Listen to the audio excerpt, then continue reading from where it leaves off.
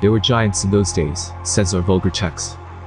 The Hebrew is Nephilim, equals fallen ones, reference being had to the southern zodiacal constellations. These giants were Scorpio, Sagittarius, Capricornus, Aquarius, and Pisces, then below the equator. And the fifth angel sounded, and I saw a star fall from heaven unto the earth, and to him was given the key of the bottomless pit. The fallen star in Revelation 9:1 is the constellation Ophiuchus, the serpent bear.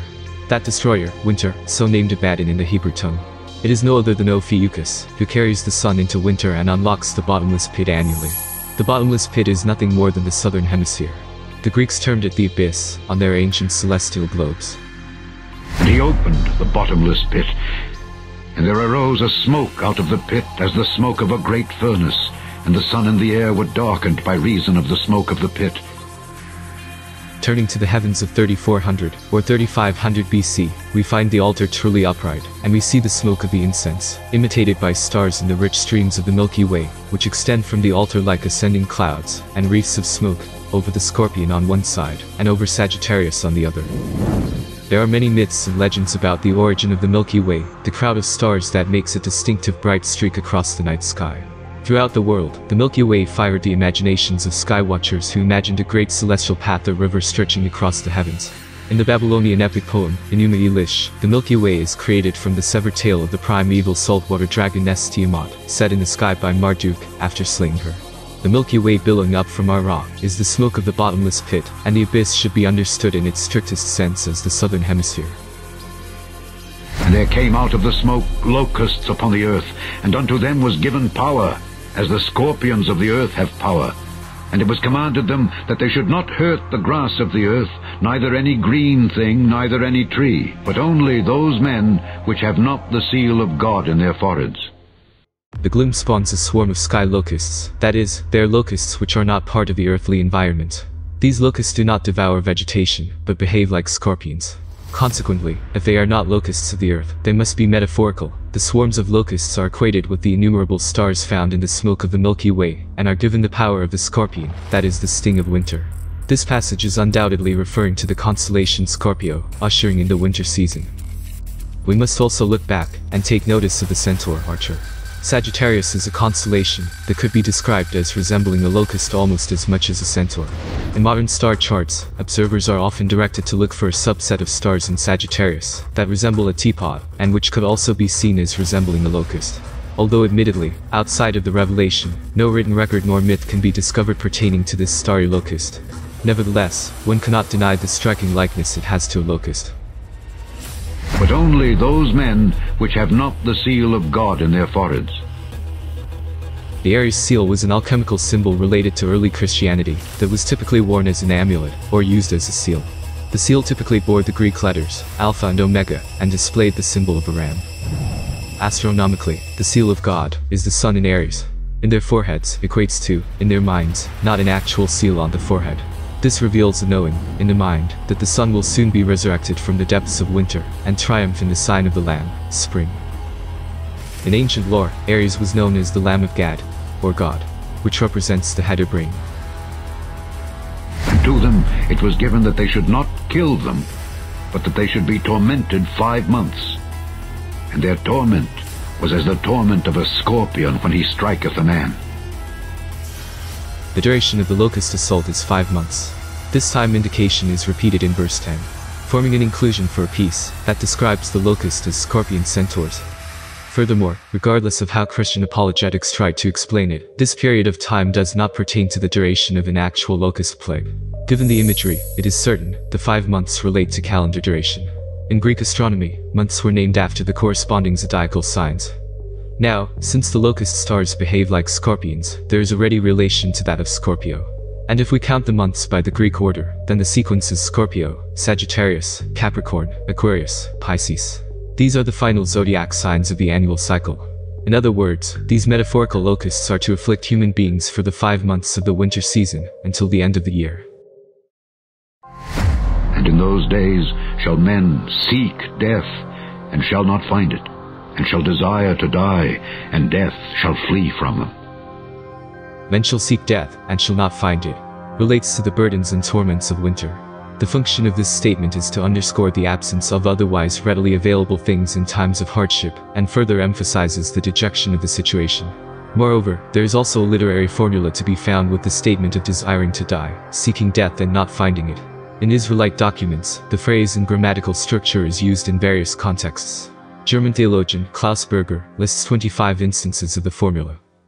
And the shapes of the locusts were like unto horses prepared unto battle, and on their heads were as it were crowns like gold, and their faces were as the faces of men. In accepting the locusts as metaphors for the innumerable stars, verse 7 is a direct portrayal of Sagittarius. For no other constellation is more prepared for battle than Sagittarius, the celestial archer, with his mighty bow drawn and aimed at the heart of Scorpio. The crowns of gold is the southern crown, Corona Australis, which lay between the feet of Sagittarius. While the Babylonian Sagittarius sports a peaked cap or visor, the Egyptian constellation wears a double crown, and the Greek archer, called the crown bearer, is a royal figure. A Greek replication of the crown is the wreath, Stephanos, and the Greek name for crown is Koronos, Latin, corona. Astrologers said he dropped the crown while horse playing, hence he should be wearing it. Hyginus states, before its feet are several stars in circular form, which some say was his crown, that fell while he was playing. And further, the centaur's crown has 7 stars. As for their faces being as the faces of men, this passage is blatantly obvious and self-explanatory, so there is no need for an interpretation. Moreover, as for the locusts, the author is simply adding pluralism to the obvious singulars, that being displayed in the use of the words horses, crowns, faces, heads, and men, etc. And they had hair as the hair of women, and their teeth were as the teeth of lions. Some astrologists have rendered this passage as a reference to the constellations Coma Berenices and Leo. Sagittarius and Leo are both fire signs. Taking Leo, the house of the sun, is the first of the series, and fixing it to the seat of fire, and continuing and repeating the series, fire takes a second position in Sagittarius. The triangle of fire had its angular points or summits in Leo, Sagittarius, and Aries. And hence, the connection of Sagittarius with the lion seemed plausible. Coma Berenices is an ancient asterism in the northern sky, but its stars are observable in both hemispheres. The constellation is visible throughout most of winter. Its name means Berenice's hair in Latin, and refers to Queen Berenice II of Egypt, who sacrificed her long hair as a votive offering. Coma Berenices has been recognized as an asterism since the Hellenistic period. Eratosthenes called it Berenice's hair, and Ariadne's hair, considering it part of the constellation Leo. In Arabic astronomy, Coma Berenices was known as Al-Dafir and Al-Hulba, forming the tuft of the constellation Leo. And here, an alternative interpretation will be given, which will reinforce that the hair of women and the teeth of lions are exclusively of astrological emblem. According to the records of the Assyrians, Babylonians, and Sumerians, the Nephilim god Nergal, son of Marduk, was considered the deity, represented by the zodiac sign of Sagittarius. He was often depicted as a lion with a human head, and was the god of the dead, war, famine, and pestilence. The original Sagittarius is the divinity of the month, the solar Nergal. Nergal is represented as a lion, the solar animal, with a man's head. This explanation is also confirmed in the fact that Sagittarius is often depicted sporting a lion's skin, Sagum, which may be an esoteric cat call of Sagittarius, taking over the starry throne, where Nergal once ruled. The ferocious teeth also convey a striking resemblance in the constellation Lupus, impaled on a spear by Centaurus, almost always bearing its teeth on modern star charts. The Lupus constellation lies in the southern hemisphere, between Centaurus and Scorpius. Its name means the wolf in Latin. The Greeks knew the constellation as Therium, a wild animal, and the Romans called it Bestia, the beast. In Greek times, the constellation was probably taken to represent a creature based on the Babylonian figure of the mad dog.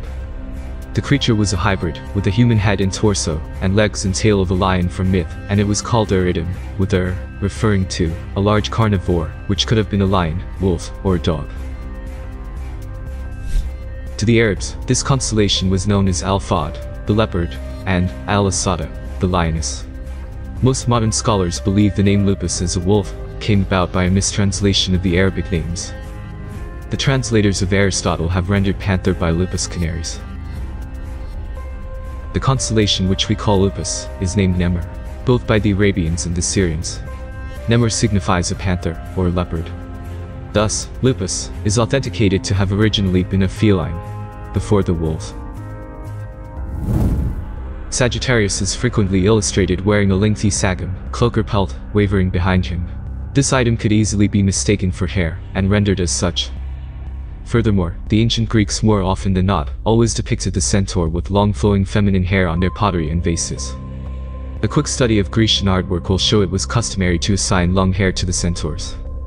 Moreover, in ancient Greece, long male hair was a symbol of wealth and power, while a shaven head was appropriate for a slave. The ancient Greeks had several gods and heroes who wore their hair long, including Zeus, Achilles, Apollo, and Poseidon. Greek soldiers are said to have worn their hair long in battle. Whatever explanation stands correct is left to the rationale of the viewer. In any case, the teeth and hair are definitely proven to bear an astronomical significance, and reveals that the author of the Book of Revelation was well versed in astrology and the star myths of other nations.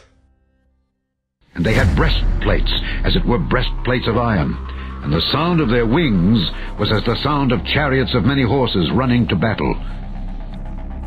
Named Neft, on the Egyptian sphere, Sagittarius, of the horse and bow, was called the armor-bearer of Osiris. In Sanskrit, Sagittarius is Danas, meaning a bow. The bow, arrows and breastplate were the typical implements of that warrior, and Danas was a symbol of royalty.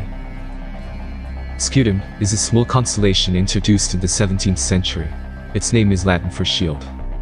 Although Scutum is a recent constellation introduced on star charts by Malevius, it has long been known in China as Tianpian. Coincidentally, the Chinese also associated these stars with battle armor, incorporating them into the larger asterism, known as Tianpian, that is, the heavenly casque. Casque in Chinese means a helmet or coat of mail. Malevius was an acknowledged astromason, introducing such constellations as the sextans and triangulum minus, which are blatant Masonic symbols. It is in my opinion, he had foreknowledge of the armor constellation before his presumed and credited discovery of it. And hence, the celestial armor will be rightfully translated as the iron breastplate and accredited to Sagittarius, just as the author did in the Book of Revelation. And the sound of their wings relates to the outstretched wings of the constellation Aquila, the eagle who once held the thunderbolts of Zeus. This constellation is found directly above the celestial armor and the battle-ready centaur, Sagittarius. And there can be no doubt, as Aquilo is defined as a wind blowing from the north. Its name is derived, according to some, from Aquila, on account of its keenness and velocity. And they had tails like unto scorpions, and there were stings in their tails, and their power was to hurt men 5 months. Sometimes 3 or more constellations were combined to form one figure. The horse, the scorpion, and the bow gave birth to a centaur, holding a bow, and having a scorpion's tail, or Sagittarius. The scorpion tail is a remnant of much older Babylonian, Egyptian and Persian astrological myths, a conception in which Sagittarius and Scorpio were merged, perhaps even with other constellations. Along with such a centaur-shaped Scorpio archer, there was also Scorpio Man, a humanoid equatorial constellation, with a human torso, animal lower body, lion-footed, and scorpion-tailed. Around the 17th century BC, Mesopotamian boundary stones began to carry astronomical symbols, including that of the terrifying Scorpion Man. Many scholars identify this creature as the Mesopotamian precursor of Sagittarius, the archer. Scorpion men are featured in several Akkadian language myths, including the Enuma Elish and the Babylonian version of the Epic of Gilgamesh. They were also known as Akrab Uamilu, or Gerda-Blilu. The Scorpion men are described to have the head, torso, and arms of a man and the body of a scorpion. In the Epic of Gilgamesh, they stand guard outside the gates of the sun god Shamash, at the mountains of Mashu. Not only does the author of the Book of Revelation borrow heavily from the Old Testament prophets, Elijah and Ezekiel, but much of it is plagiarized ideologies, copied straight from the Hindu, Persian, Egyptian, and Babylonian star myths. And they had a king over them, which is the angel of the bottomless pit, whose name in the Hebrew tongue is Abaddon, but in the Greek tongue hath his name Apollyon. One woe is past, and behold, there come 2 woes more hereafter.